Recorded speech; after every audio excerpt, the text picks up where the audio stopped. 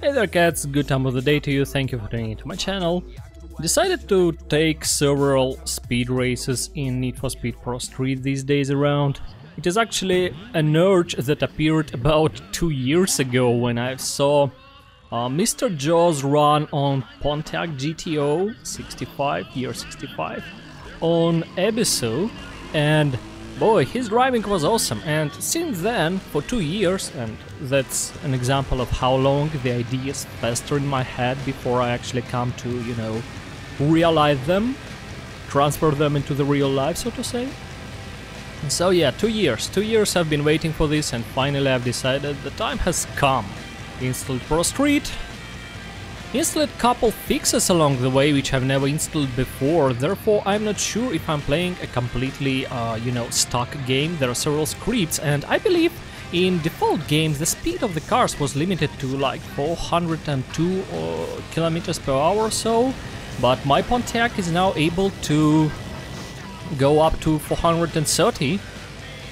This might be, you know, considered a slight modding or something. So yeah, just saying, this is maybe not a stock game, not quite the stock game I'm playing here, but yeah, whatever. I'm still far from Mr. Joe's times. I'm pretty sure, I've never asked him, but I'm pretty sure that Mr. Joe actually uses a racing wheel, and I'm using here my trusty Logitech Rumble Pad 2, so that's the best I can do with it. This first race is an Autobahn ring, and this here is pretty much how I've left my Pontiac GTO back in the days, though I've applied some of Mr. Joe's a part of Mr. Joe's tuning which I've asked him about under his Ebisu video. But overall this is my Pontiac, not customized anyhow, not perfected for the track anyhow. But Autobahn Ring is a very easy track, so it works quite fine. As you see, even with an optimal customization, GTO simply dusts the competition. But honestly, Autobahn Ring is just that easy, pretty much. Yeah, there's no trouble dusting down the competition on this track. For the comparison, I will now show you the run with my Challenger. This is a mean machine, over 1000 horsepower in it. But despite the maddening power, it is not as fast as Pontiac GTO. And I also have to mention that there are like 2 types of fine-tuning in Need for Speed ProStreet. Pardon me. So, as I've said, there are 2 types of tuning in Need for Speed ProStreet. First type of tuning involves legit tuning. You just install class 4 suspension, etc, and fine-tune your car accordingly. And the second is somewhat of a cheat, but it involves actually first installing the stage 3 or 4 suspension, then tuning your car as if you do normally, but then you swap back to the stage 1 or stock suspension. This the result is quite interesting. It looks like suspension becomes like extra stiffy. The cars get a lot of maneuverability, but at the same time they become really jumpy, and even the small bump can send your car flying. So Mr. Joe and the likes of him, you know, like the professional guys who drive really fast, not the casual guys like me, they tune the same car over and over for the specific track. I do not do this. I do not want to go through the troubles of doing all that stuff with my Pontiac GTO, and that's why I run the Challenger. Look here, you have to slow down before this bump, because otherwise it will send you flying. Yes, my Challenger is an example of cheaty tuning. It runs the stock suspension, stock Dodge Challenger suspension, with the fine tuning on it. And this is the cars, the Pontiac GTO and Challenger, they ultimately, you know, with this cheaty tuning, they behave rather similarly. So Challenger is like an example of what you will get if you will do that trick on the GTO. Basically, you will get the same speed, but you will get a much more precise turning power, and you will have to learn every bump on the track. You will have to actually brake before them, before the dangerous ones. You will have to learn where they are, how to avoid them, which trajectory you should take, because otherwise you will be totaled. Still, Autobahn Ring is kinda easy track. Here's my time, and it is actually not that worse than the Pontiac GTO time. I don't know, this GTO is considered bad because Nate Denver drives it slow, but overall, as you could see, it is much faster than my Challenger. I mean, yes, I've had to slow down with the Challenger once, but still, overall, the Challenger is slower and GTO is over the top. Mr. Joe's Autobahn Ring time is 2:05.81 and mine was about 2:15 if you remember the first race. So that's still 10 seconds behind Mr. Joe, even though I did my best. I really did my best. Well, perhaps if I'd fine-tune my car, I could like close up to him, but as far as I understand, either Mr. Joe's tuning is different or his game is stuck, because his Pontiac GTO cannot go over that limit of 402 kilometers per hour, and my kinda can. Like on this episode track, I've already started fine-tuning car for myself, and this time I've actually spent a minute or two because I wanted to go fast this time, you know. Back in the days I've just drove my GTO and felt okay, but since I've saw that Mr. Joe video, I've thought that I gotta see how good I can be with Pontiac GTO. So now I fine-tuned it for Ebisu, and it can go about 430, that said. Yeah, here it goes, 436 it was. It kind of feels a bit unfair or so yeah, I guess 10 seconds on Autobahn Ring behind Mr. Joe is about what I should get. That's my time. Here on Ebisu I will be even slower. Than Autobahn Ring time is the closest time I could ever get to Mr. Joe. He is just that good of a driver.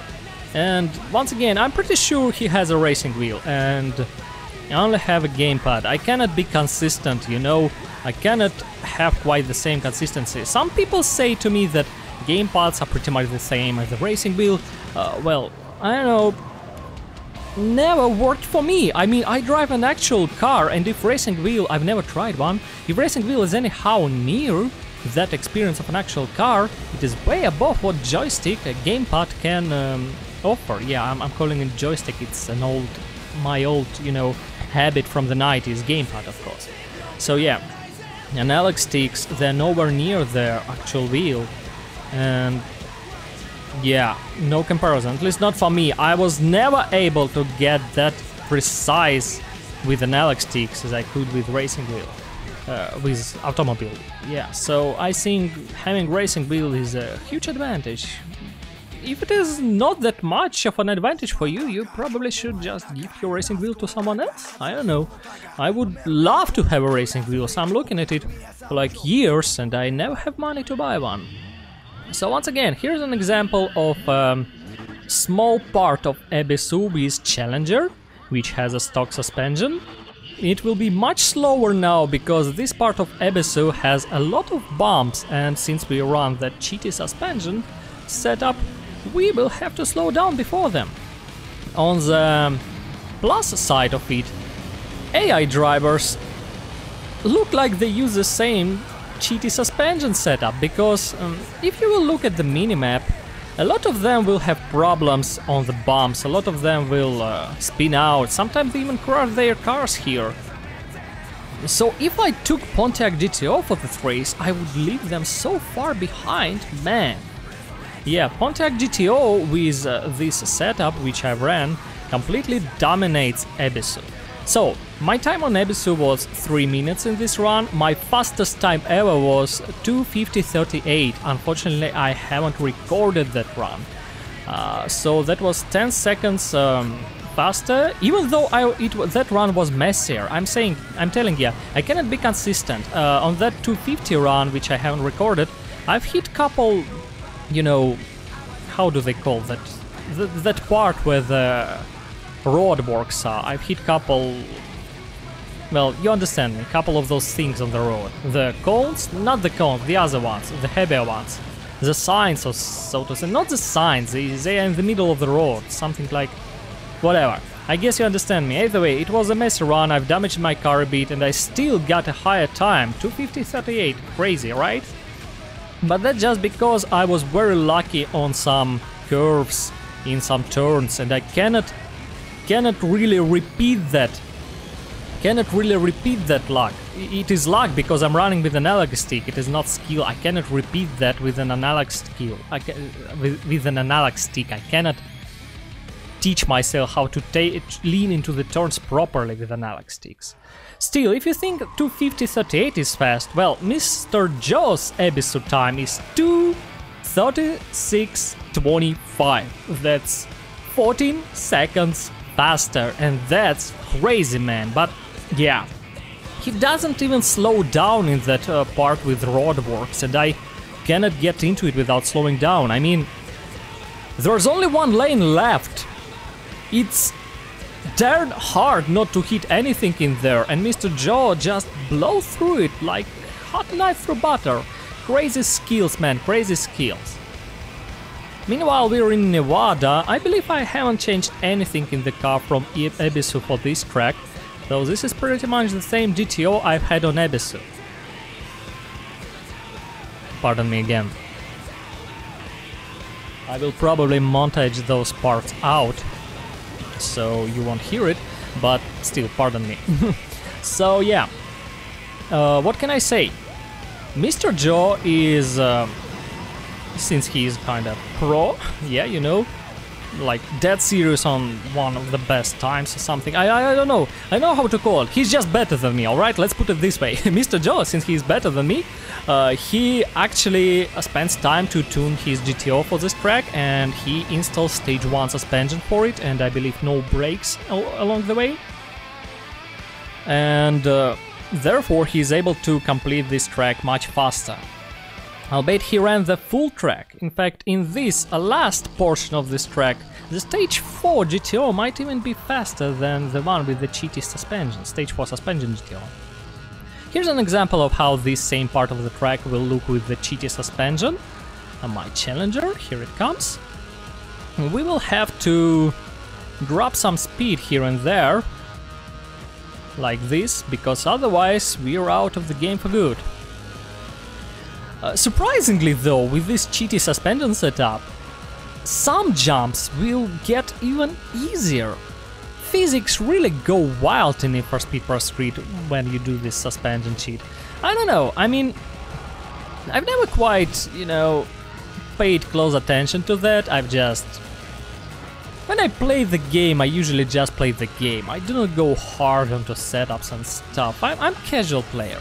I go hard on modding, I dive into the code for days, etc, textures, cheats, cheat engine, all that stuff, trying to get into Ghidra and some other program, but in the game itself I'm having fun, so yeah. These videos here is I'm actually trying hard. This is about the best the casual player can do. So...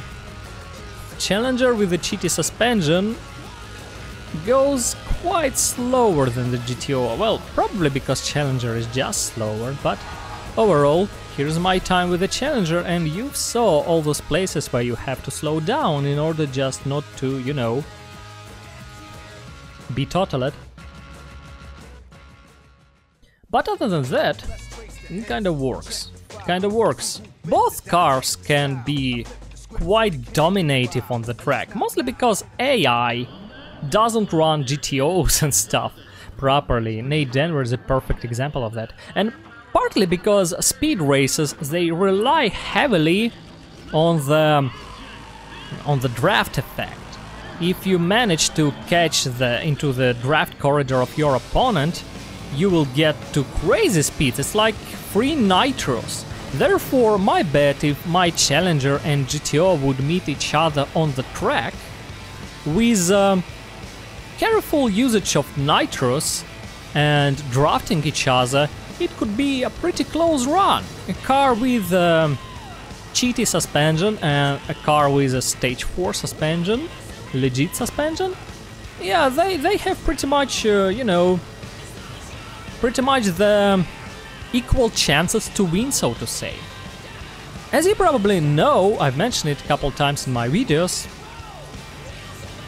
Oh well, alright, you probably don't, whatever. So, I usually do not like time attacks, but in this video I'm doing them because the speed races in Need for Speed ProStreet are just amazing, and it is kinda cool to run them without any damage, you know, like 400 kilometers per hour in a perfect car is just awesome. And at the same time, to complete races without damage is next to impossible. As I've said, speed races heavily rely on draft technique. As you could see in my Autobahn race with Challenger, AI was always on my tail, because I couldn't, you know, like, build a gap before me and the AI racer, because of the draft. So even if you drive perfectly, there are huge chances that AI will actually kiss your rear bumper once or twice. And it is kinda unavoidable, really. To complete a speed race without damage in Need for Speed ProStreet is one hell of a task. One hell of a task. So here I am pretty much in the middle of the big Nevada race, of the full Nevada course, and well, what can I say? Mr. Joe for this video, he used the cheaty suspension, the stage 1 suspension, and I'm running a legitimate suspension here. Overall, well, it kind of works. In fact, I think maybe with if you spend enough time fine-tuning your vehicle, perhaps it is actually even possible to beat the cheaty suspension timing with the legitimate suspension. Not sure about that, not sure about that. I mean, me here, I'm definitely not breaking any records, I'm just having my fun. And I hope you will have some fun too, watching this stuff. But overall, I'm just running for my own, you know, for my own pleasure. So as I've mentioned it, I believe I already mentioned it, and perhaps multiple times, pardon me if I did so, but I'll mention it once again.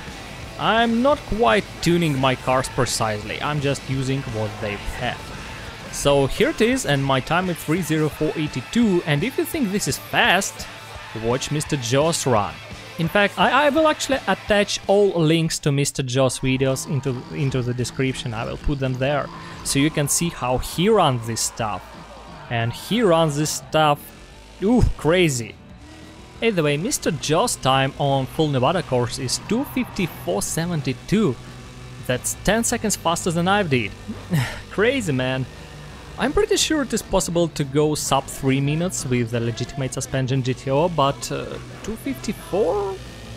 I'm really not sure. That I know I did some mistakes, and yeah, I'm pretty sure if you fine-tune your car and stuff, you will win those 4 seconds from me, from my time, but 2:54 for Mr. Joe's time, that's darn fast, so I really cannot say if it is possible without a cheaty suspension setup.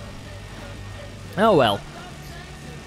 As I've said, I'm not making any records here, just having my fun, so here's another short course with Challenger, because I really love this short Nevada course. This is definitely my favorite speed track in the whole game. Boy, this is some gorgeous Nevada aesthetics right here, I just love it. And ProStreet, yeah, they really did it just correct with the speed races. Oh boy, just love watching it.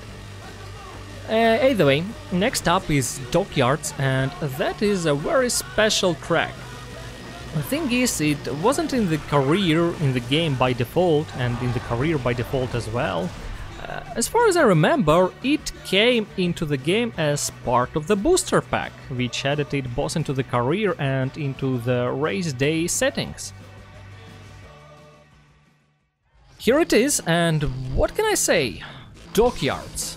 Boy, this speed track is something. It really feels more like a grip track. It only has like one straight line, alright, like two straight lines, one long and one short. But overall it's more like a grip track, and I've had to retune my Pontiac GTO for this track heavily. I've made all the suspension settings stiff to the maximum, plus 10 stiffness. Pretty much every single one of them that relates to stiffness of the suspension. I've made the caster, I believe I've set it on 0, added toe-in a bit, I don't remember anything else. I remember I've cut 6 gear to the minimum. Yeah, overall it's all about stiffness, and then add some to the caster and toe and camber until you feel yourself comfortable. And that's how it's done. I've tried to... I admit I've tried actually to take a spin on this track with the cheaty suspension method, but it didn't quite fly. I believe that suspension needs more fine-tuning, and I didn't want to get into it too much because it might take a lot of time, and I don't remember if I've already said that, but I prefer my GTO to be on the legit suspension, while I have a car that is on cheaty suspension, and that car is Challenger. And so I took a spin in my Challenger, and Challenger made it through the track perfectly. In fact, Tokyo Dockyards is the only track where Challenger is consequently much faster than GTO. And I did not even have to change any settings for my Challenger. I just took it as is on this track, and it was about 10 seconds faster than GTO. My best time on GTO is about 2:12, I believe, 2:11, something around that time. Yeah, 2:12 seems about right. And my best time on the Challenger, which will be the last race of this video, is 2:02. Well, the major problem is that 2:02 is not that fast at all. Thing is, pretty much any other car will make it through this lap faster. Like, I've took my another muscle car, the modern one, Challenger Concept, 2006 I believe, and I didn't even try hard, and I made it in 1:52. That's 10 seconds faster than Challenger. So overall, Need for Speed ProStreet kinda suffers from being a little bit less arcadey than its predecessors. It is quite realistic, and no matter how far you'll fine-tune your car, in the end of the day you still drive a 7 miles long barge, which is any old American muscle is. Namely GTO, Challenger, they're long, they're heavy, they're powerful, and they're hard to steer. Therefore, a track like this is a major nuisance for them. Is it possible to win? Yeah, sure. In fact, as you can see, I'm winning right now. I will win some races with both Challenger and GTO in this video, and yes, so it is possible to win. It is possible to win against the best cars of the game, because the race is the race. It is not only about your skill, it is a little bit about the skill of other drivers, and even a little bit of luck in it, you know?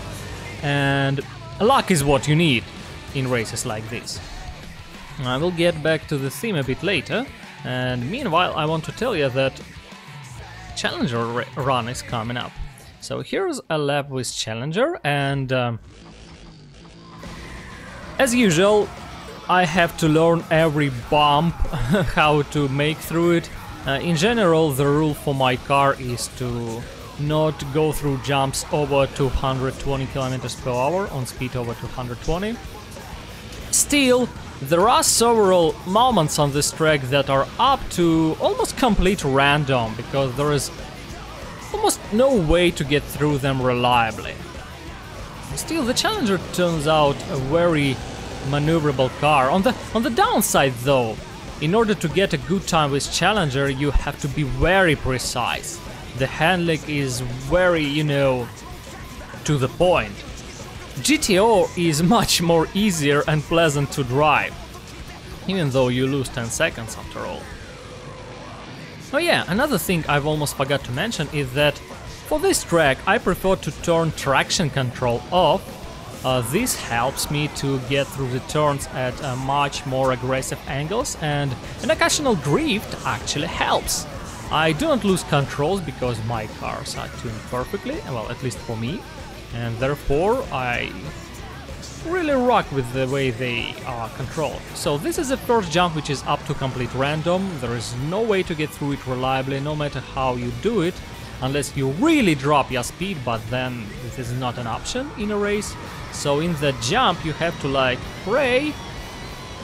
But on the other hand, there are walls around you, so there won't be nothing major. You will most likely damage your car and there's a slight chance of being totaled, but overall, well, my Challenger makes through it reliably. I guess there is a way to fine-tune your GTO with a cheaty suspension, so it will be at least on par with the Challenger. Top speed doesn't really matter here. Now this last turn is another turn which is up to a complete random, because yeah, there's really no way to say which way this cheaty suspension will swing your car. But overall it was good, quite a good run, 204, not bad at all. So yeah, it is definitely, I guess it is definitely possible to go under 2 minutes on this lap on Challenger. And as I've said, I guess there's a way to tune a GTO in a way that it will be on a compatible terms. I'm not doing it. My best time so far, as I've already mentioned, is 202. And unfortunately, Mr. Joe didn't make a run on this track. I would love to see which time he would come up with. I really would love to see how fast it is possible to make it with a GTO or any other muscle car, vintage muscle car. Is it possible to beat a 150? I wonder if it is.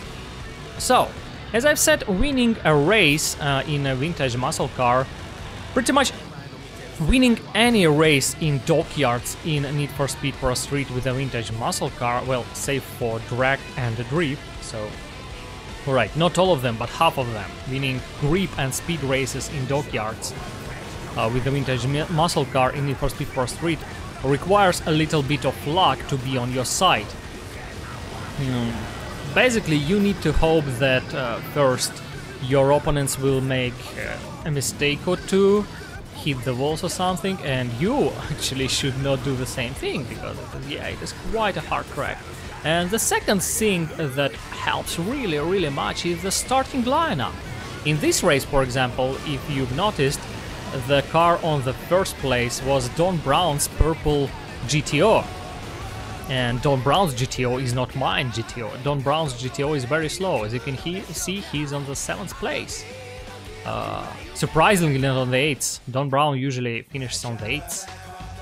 And having him on the first place really helps, as he slows down all the other cars that start up behind them, like that Ford GTO Zonda. If Zonda starts on the first place, it just rockets away. This lineup, for example, is very hard. Mazda RX-7 and Zonda are hard cars, but even harder is that Seb Crawford's BMW, which is right in front of me. The plus is that BMW is right in front of me, so it has to work its way through other drivers, and I will have some time to work my way up.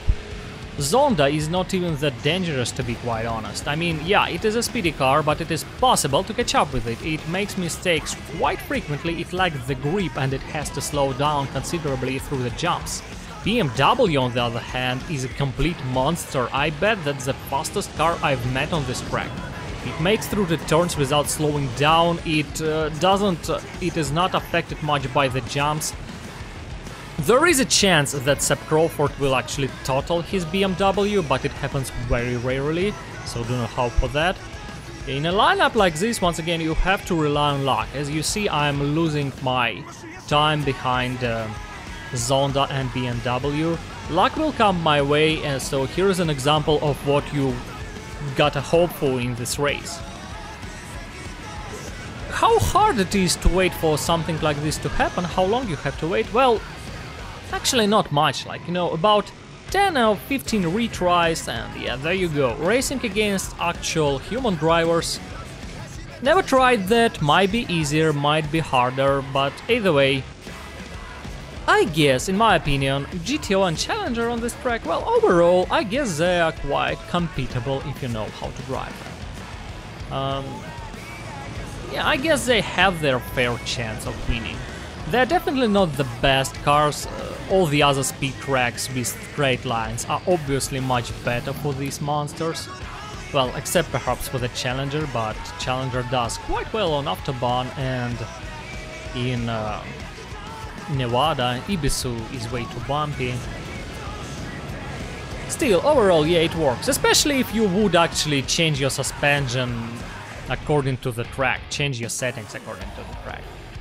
This way, every car can maybe compatible on any track, if you have that time to spend on those customizations. Well, I prefer my car being, you know, tuned to the class of their own and just pick one according to the track I'm racing in. And well, that was it. Hope you enjoyed this video, cats. Thanks for being with me. Good luck.